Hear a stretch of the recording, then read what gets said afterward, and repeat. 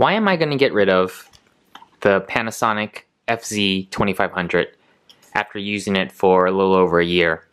I often shoot multi-cam productions, multi-cam shoots on a low scale, low budget scale. So I'll bring the FZ2500, GH4, and now the GH5. I used to have two GH4s, and then before that I used to have GH3s. Before that I used to have GH2s. Really the only reason why I'm getting rid of the FZ2500 is that when I intercut these cameras, the footage from the FZ2500 compared to the GH4 and the GH5 is such a noticeable difference in quality that I can't get away with intercutting them anymore. I used to get away with it by lowering the quality of the GH4, GH5, and then when I'm shooting in daylight conditions, in really bright sun, I can't really tell the difference, and clients of mine couldn't tell the difference between the cameras.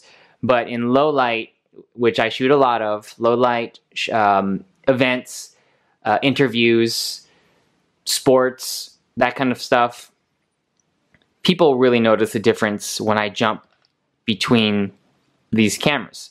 When I go from the GH4 to the GH5, not many people can notice that difference. But when I'm jumping from the FZ2500 to any of these, it's a noticeable drop in quality.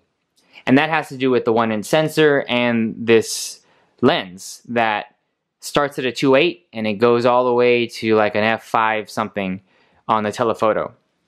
So that's a bad combination for low light. And because of that, I'm getting rid of the FZ2500 and making room for either another GH4 or GH5, GH5S in the future.